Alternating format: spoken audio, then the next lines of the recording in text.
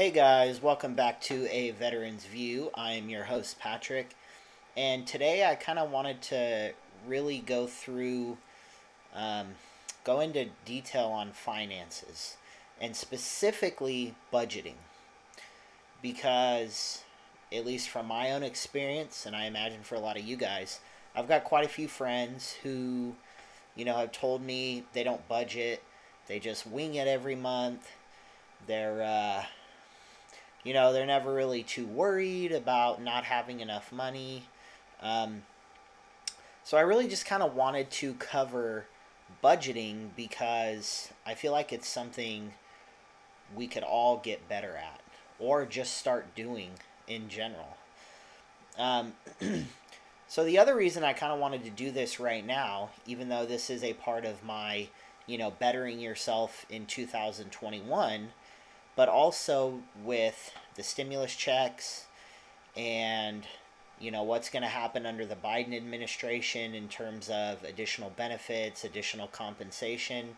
There's all these different things that are kind of floating around in the air right now, and I feel like if we could be getting pretty substantial amounts of money, we should want to make sure that we do not waste that money.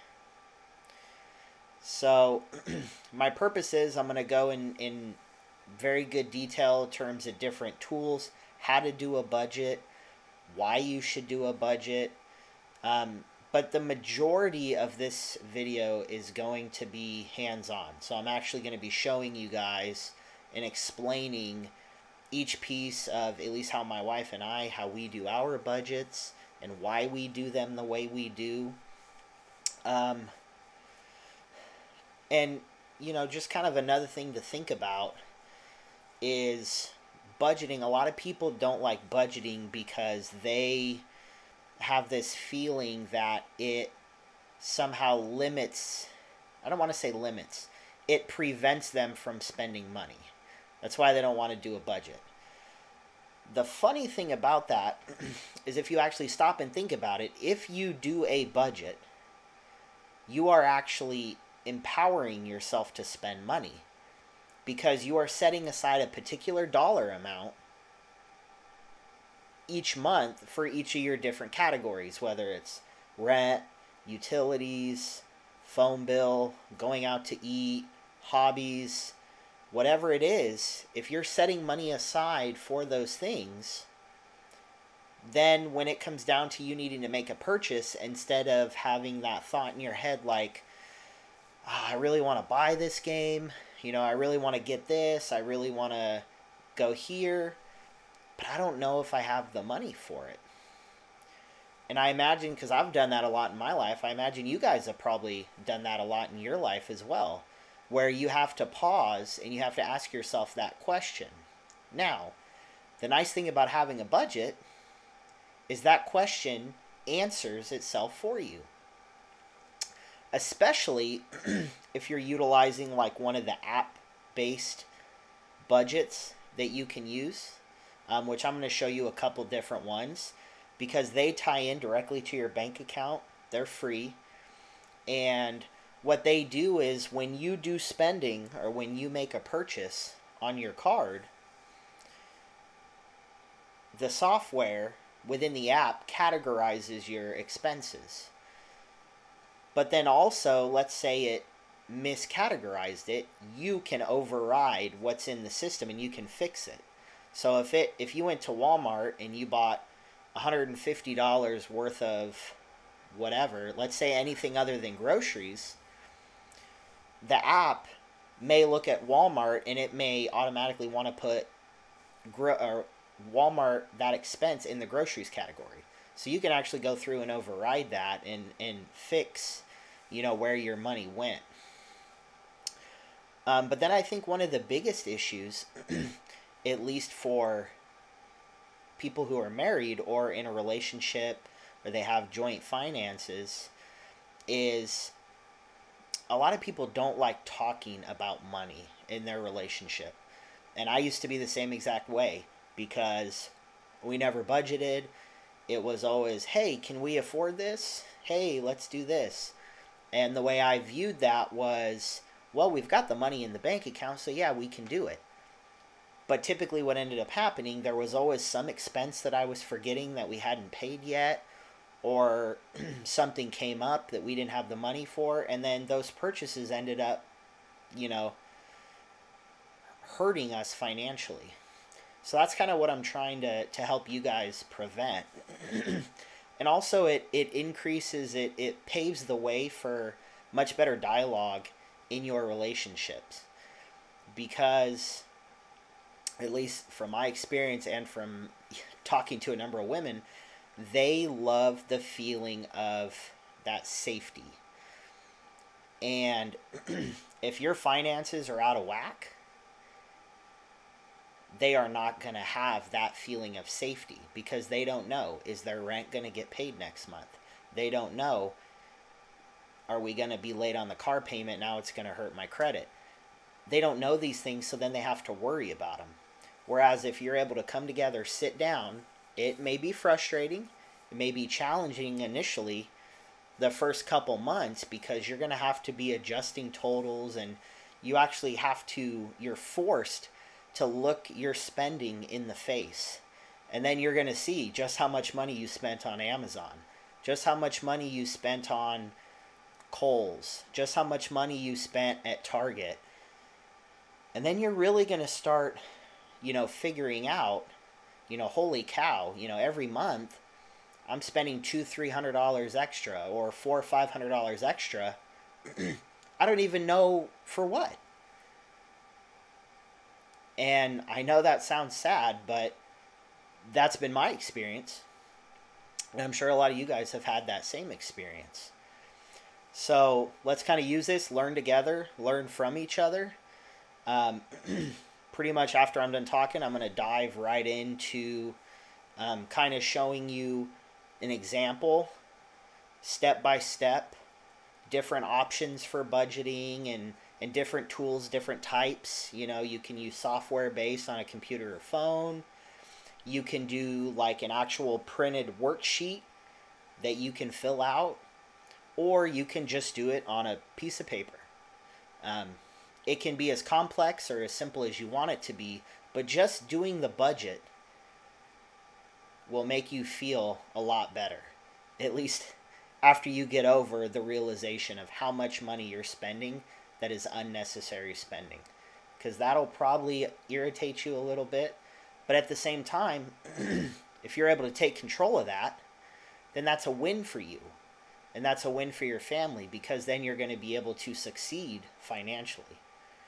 So with that, let's go ahead and jump right in.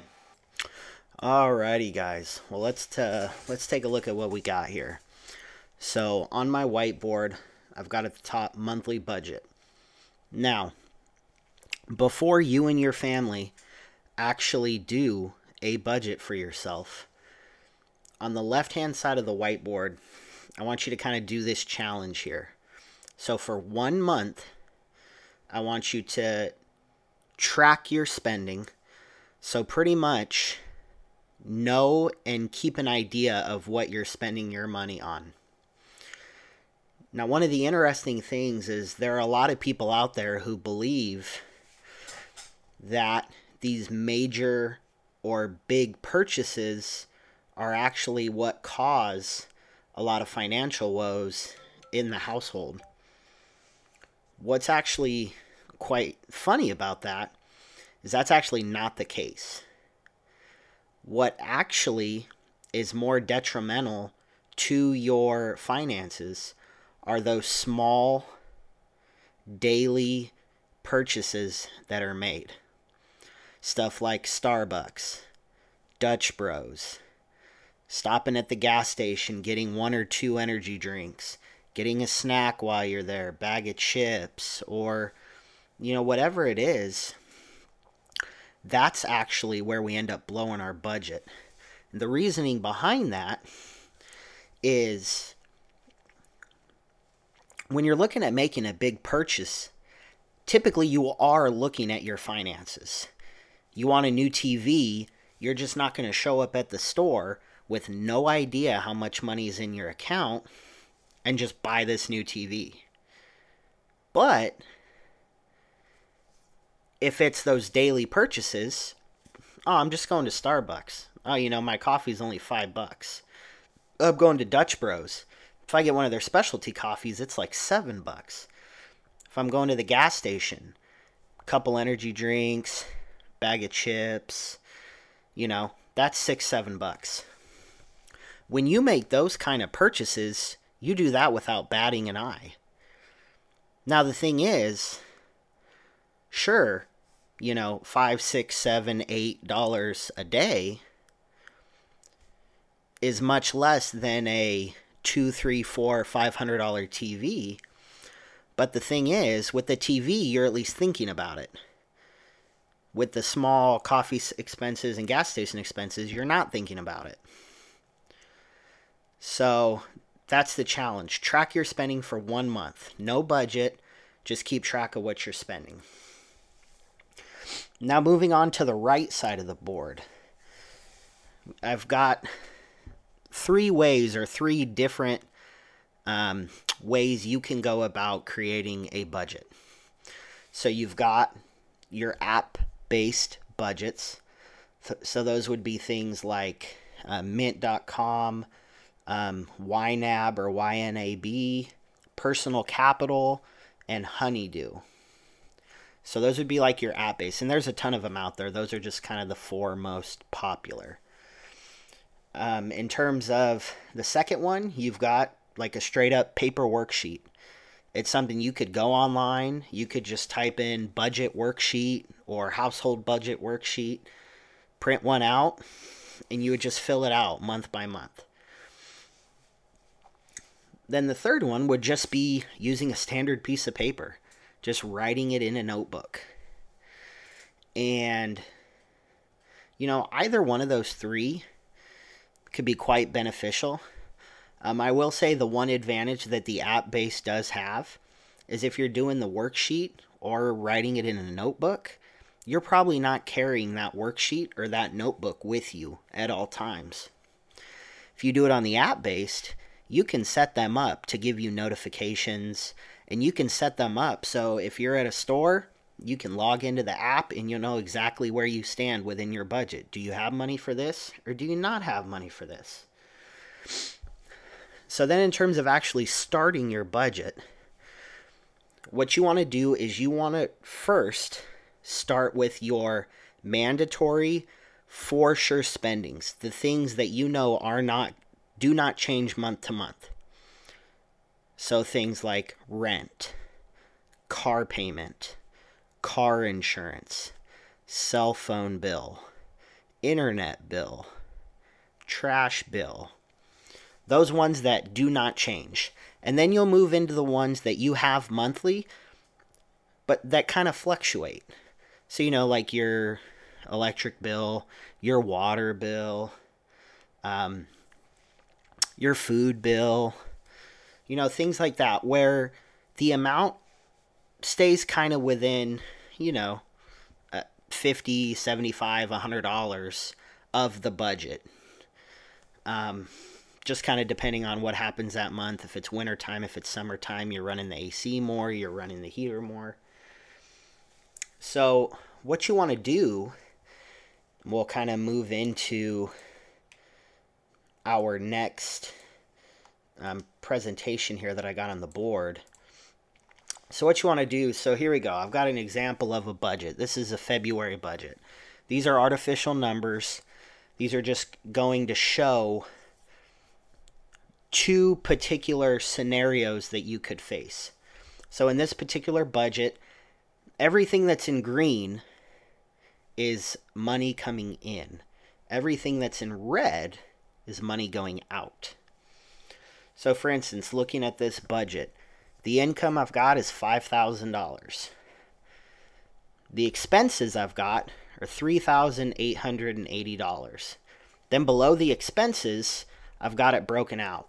Rent, car, utilities, food, internet, insurance, credit card payment, gas, miscellaneous. That could be like random things, toilet paper, paper towels, cleaning products, stuff like that. Reoccurring expenses, those can be things like Netflix subscription, Hulu subscription, Disney Plus, ESPN Plus, HBO Max. And then if you are a person of faith, then I've got your tithing in there as well. So pretty much looking at this, when you add up all of these expenses, and once again, like I mentioned, these are made up artificial numbers. Based on, if this was a particular person, let's say his name's Johnny, Johnny's got an income of $5,000. His monthly expenses are $3,880. So that means at the end of every month, just based on those expenses, he's got $1,120 left over. Now the amount that is left over, that can then roll over to your what's called discretionary spending. Now what this discretionary spending is these would be things like saving, hobbies, allowances, like a personal allowance for yourself or your spouse or for your kids. If you're trying to save money for maybe vacations or you want to take a trip. Another thing would be saving for like birthdays and Christmas.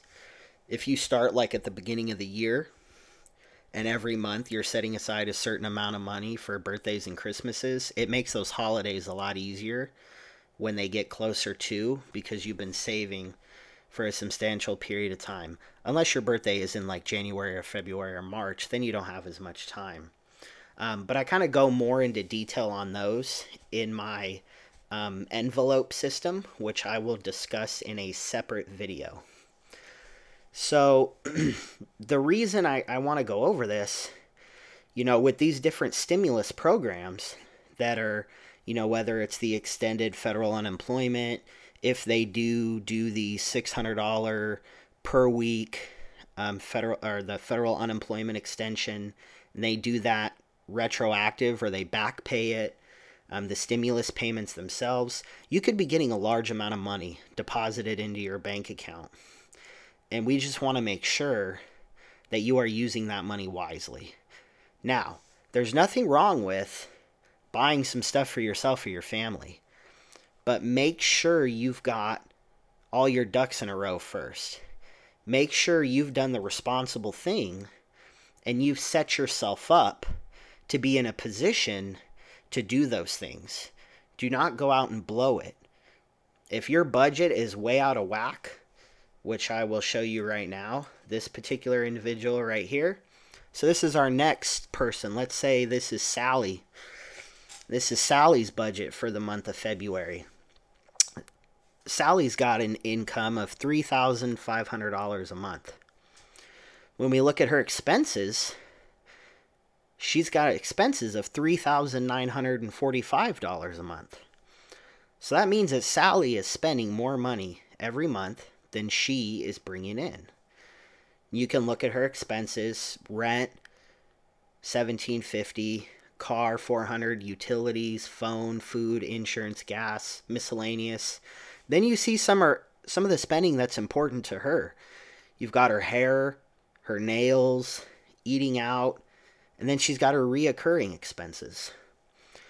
So now some of these bottom ones, when you look at the fact that Sally is running a deficit every month of $445, those bottom ones, those are her perceived mandatory spending.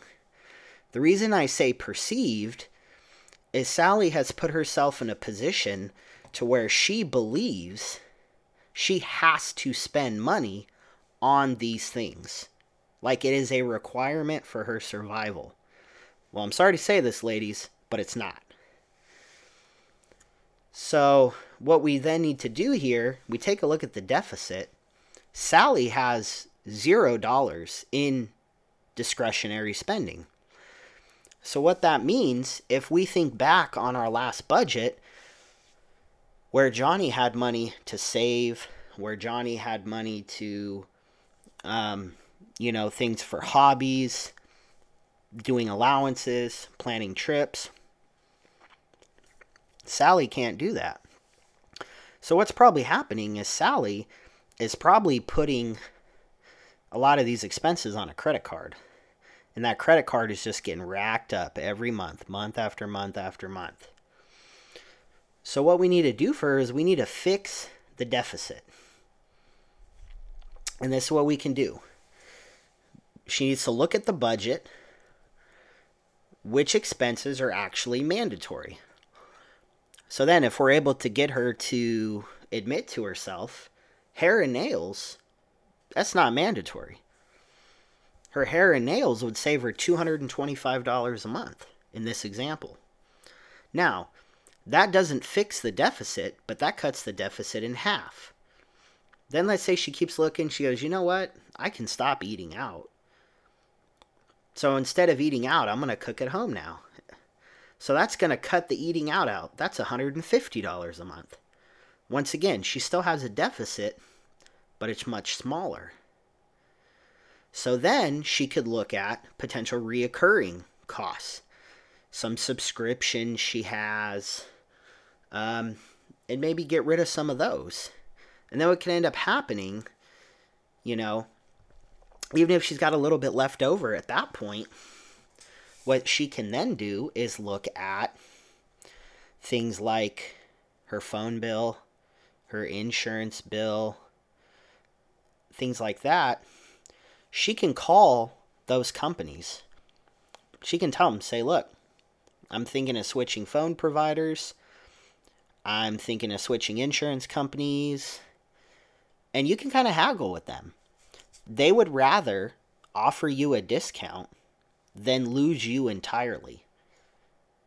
And just getting a discount from both of those could turn this deficit, coupled with the other things that Sally cut out, into a positive situation. So that's one way she could do it. She could cut some of her expenses. But there's another way she could do it as well. She could also increase her income. So depending on her situation, if she's single, no kids, no nothing, she has a much greater ability to add income to herself. Whereas if she's in a relationship, or if she's got, let's say she's single, but she has kids, so that would kind of be dependent on your situation. But if we're looking at increasing income, there's some very easy ways you can do that. You've got things like drive for Uber, drive for Lyft. You can do Instacart, which is like grocery shopping for people. Or you can do DoorDash, which is like, delivering food to people. Those actually pay pretty well. You'd be surprised. You'd be really surprised, actually. I'll include a couple screenshots in here. So my wife and I did this last year. So just to give you guys kind of an idea how much you can make. Then you could also look at obviously getting a part-time job. And then if you're, a creative person, or you have some really good ideas, you could make some items. So I'm sure everybody's heard of Etsy. You could open up a little shop on Etsy. You could sell things there. Shirts, gadgets, water bottles, signs. Pretty much anything you can think of that you can buy is on Etsy. Or another thing you could do would be flip items online. If you've got an eye for getting good deals, I've done that myself, where I've bought a few cell phones from people who were selling cell phones. They didn't know what the cell phone was actually worth. I'd buy it from them, and I'd have a buyer lined up right afterwards. I'd turn around, sell the phone, make 50, 75, sometimes $100 just off one deal. But you got to have an eye for that kind of stuff, and you got to have the want to do that. So pretty much with so this would be how your budget would look. Now, in terms of using the app-based or using a worksheet, the app-based is very simple.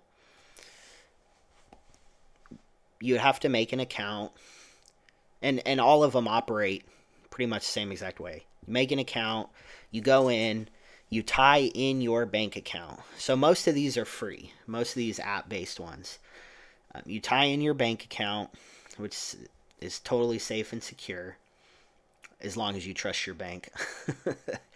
And then you'll go through and you'll make your budget. They have drop downs where you'll put like rent. How much is your rent? This, how much is your car? How much is your insurance? You'll fill all of it out with all those categories of spending. And then you'll also input your income. So if you've only got one source of income, you can input it in there. You can put, hey, I get paid $2,500 every 2 weeks. You can put that in the app and it'll track it. Hey, every 2 weeks, he's got $2,500. And as you spend money, when that money's leaving your account, you're going to see that in real time. The only other one that's really different in terms of the app-based would be, I've got it written down here.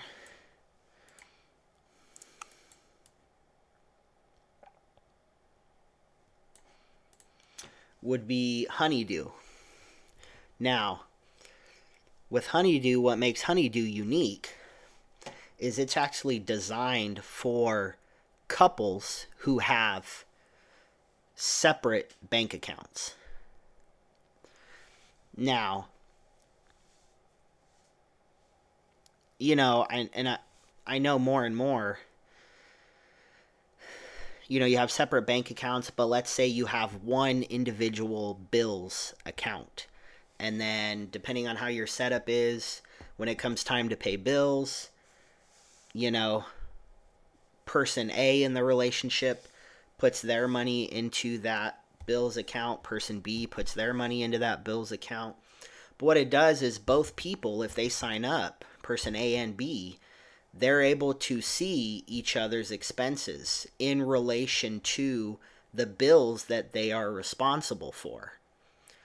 So, not that we necessarily need to be stalking what our partner is spending their money on, but you're able to, you know, if you see that, you know, your wife just placed an order on Amazon and she's really close to going under the amount of money that she needs left over to pay for bills, you can, you know, that starts that conversation. And obviously you don't come at it from a point of attacking the individual. You just want to understand, you know, like, hey babe, you know, I see you bought X, you know, were you aware that you've only got this much left? And it could be something simple, or it could be like, yeah, you know, I know we needed that, but I had to buy this because of this. And it makes for those small, simple conversations on the spot. And you can correct those on the spot.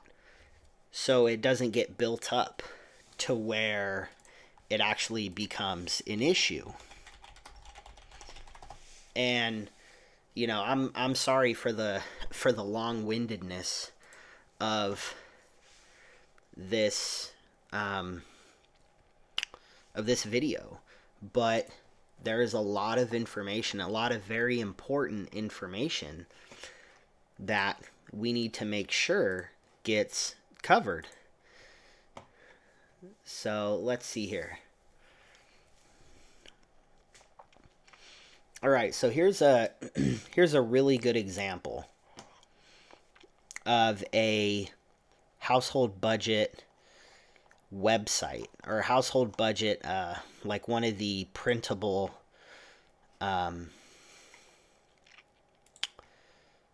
printable budgets, where you could easily print one out every month. You and your wife sit down and you have that conversation. And it's got everything. And this is very specific. This may be more specific than the average person needs, but that's okay.